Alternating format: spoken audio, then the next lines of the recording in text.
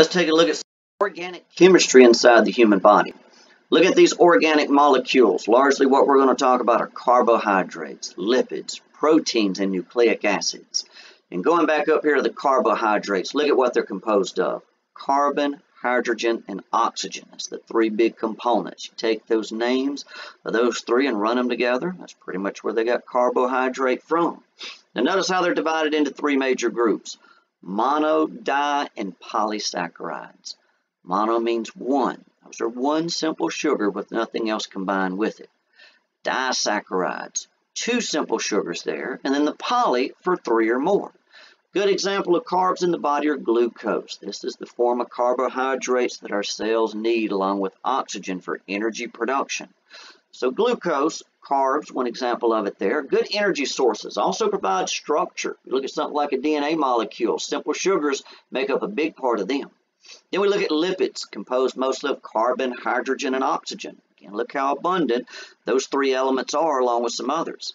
Lipids generally are not soluble in water. They don't mix well with it. Everybody's heard that oil and water don't mix. You put a little bit of oil in a container of water, you can tell it doesn't mix together. The oil stays right there separate from it. It has to do with the type of chemical bonding that makes each one of those materials. It's very different. Now, one thing about lipids we're going to see in future chapters is that lipids will diffuse through cell membranes. Water-soluble molecules won't, but lipid-soluble will. That's going to be very important for many topics throughout this book. And this also explains why, like with a small child, if you give them paint to play with, you give them a water-based paint. That won't diffuse through the cell membranes and the cells in their hands if they get it all over them. But if you were to give them an oil-based paint, that lipid-based would go through those cell membranes, and enough of that could get into their tissues and blood to become toxic. So that's why you don't give them those type of paints to play with. Good example of lipids in the body are anabolic steroids. Everybody's heard of those right there. And some of the functions of lipids are protection, insulation, physiologic regulation, components of the cell membranes, like a wall around the cell, and it's a very good energy source. More energy stored in 1 gram of lipids than any other organic molecule in the body. Proteins composed of carbon, hydrogen, oxygen, and nitrogen. These are composed of different types of amino acids. Take any protein. It's just an assembly of different amino acids. There's 20 amino acids. You take them and put them together in different combinations and different lengths. You get an endless number of proteins. Insulin, a very important hormone when it comes to blood sugar regulation. It's just one example of a protein-based chemical inside the body. So different functions, they'll regulate different processes in the body. Aid in transport, protection, muscle contraction, structure, energy production, you name it. Nucleic acids composed of carbon, hydrogen, oxygen, and nitrogen, and a little bit of phosphorus. The good examples of these you heard of, DNA, maybe RNA, and also ATP. But going back to the carbs, again, we got the mono, di, and the poly. 1, 2, and then 3 or more simple sugars in each. So going back to the mono, again, those are the simple sugars. There are 6 carbon sugars like glucose, probably heard of that one before, fructose found in fruits, and galactose. Those are good dietary sources of simple sugars. There are 5 carbon sugars making very important parts and components of ATP, DNA, and RNA. It's big in their structure. Going down to the disaccharides, we see 2 simple sugars bound together by dehydration chemical reactions. Sucrose, lactose, and maltose are good examples of those. Lastly, we see polysaccharides. Again, these are many of the simple sugars chemically combined together. These are largely used as storage molecules. Glycogen's a great example. It's a big energy storage molecule. Right after fats and lipids, glycogen's the next best energy storage molecule in our body. A lot of that's found in your liver. Starch we see in food, often used as a source of monosaccharides, and cellulose. See a lot of that in cell walls in plants. Go to lipids or fats. These are ingested and broken down by hydrolysis chemical reactions. Most of the fats or lipids in the body are in the form of triglycerides. We'll see a lot more of those in a later chapter. These are composed of a glycerol and a fatty acid molecule. These form many different functions: protection, insulation, and a very good energy source are just a few of those. And often with the fats and lipids, you always hear about them being saturated or unsaturated. Really the big difference in these structures where they have a single covalent or a double covalent bond binding them together. Looking on at lipids and phospholipids, you're going to hear about these quite a bit when we look at cell membranes. Lipids make up almost half of the cell membrane of every cell in the body. Now, when we look at these phospholipids, you'll hear about how they have a polar and nonpolar end.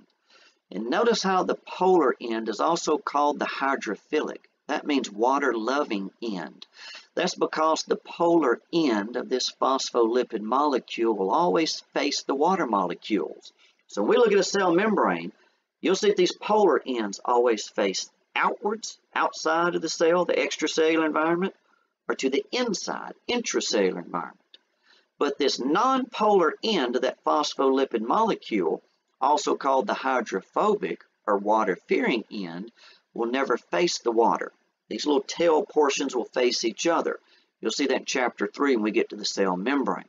And that plasma membrane we'll look at quite a bit. It's neither rigid or static. In other words, it's not hard. It's not like a liquid. It's somewhere in between. Gives a good structure, but always changing. So these lipids have very important functions.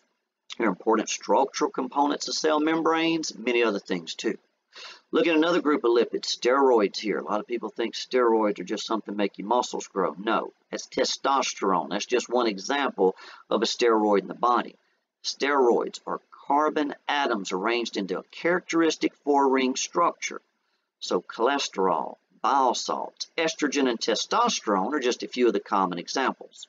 These have some important functions, physiological reactors. These are a lot of hormones and such, and components of cell membranes too.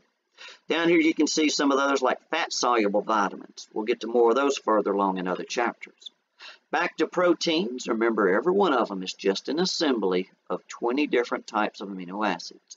You don't have all 20 amino acids in any individual protein. Take these amino acids, put them in different combinations, in different lengths, an endless number of proteins can be made. And these peptide bonds, which are covalent bonds in between the individual amino acids, are what bind and hold those amino acids together, and that's what makes these big protein chains. And you can see that protein structures come in four different forms. There's a primary, a secondary, a tertiary, and a quaternary, which is the most complex of them all. Lastly, we see enzymes here. Enzymes are very important proteins in the body. Reason being, these enzymes do two very important things. They lower activation energy, and they speed up chemical reactions. And when they talk about the first part, lowering activation energy, they make it so that you only have to put a small amount of energy into a chemical reaction to get it going. Without enzymes, you'd have to put so much energy into the reaction that you wouldn't get enough out of it to justify it. So again, that's one reason they're very important, but they also speed up chemical reactions. Chemical reactions don't occur fast enough naturally to sustain life. So these enzymes speed them up, sometimes 1,000,000 times faster. So that's very important. And if you see just about any word that ends in "ase," it's usually going to be an enzyme. And then lastly here we see these nucleic acids, DNA and RNA. You'll hear about those throughout different chapters for many reasons. So if you look at these individual nucleotides, you'll see 5 carbon sugars, a nitrogenous base, and a phosphate.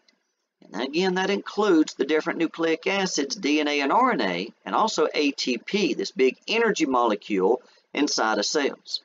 You've all heard about this when you hear about genetics and genes and how information is passed from one generation to the next. We'll take a closer look at that in other places, especially in Chapter 3 on the cell. But these are composed of 2 strands of nucleotides. Now, if you look at each nucleotide, it contains one of the organic bases, adenine or guanine, collectively those are what's called the purines, or thymine and cytosine, which those are collectively called the pyrimidines. And when you look at it compared to RNA, they're very similar. Look down here at how these organic bases always pair up. Well, notice with DNA and RNA, cytosine and guanine always pair together. But with DNA, adenine pairs with thymine, and with RNA, adenine pairs with uracil. So the replacement of that thymine by uracil in the RNA is the big structural difference between the two. And we'll see these two working together with protein synthesis in Chapter 3. And then lastly, here again, we got this ATP, this energy currency of the cell. Again, that ATP for cells powers what they do. It's like the gasoline for your car right there. Got to have that energy if you want those cells to do anything. So that provides energy for many chemical reactions. We'll see more of those. Muscle contractions, just one of them. And all energy requiring chemical reactions stop when there's no ATP. You don't have ATP in cells, they're going to die soon afterwards, and you'll be in big trouble.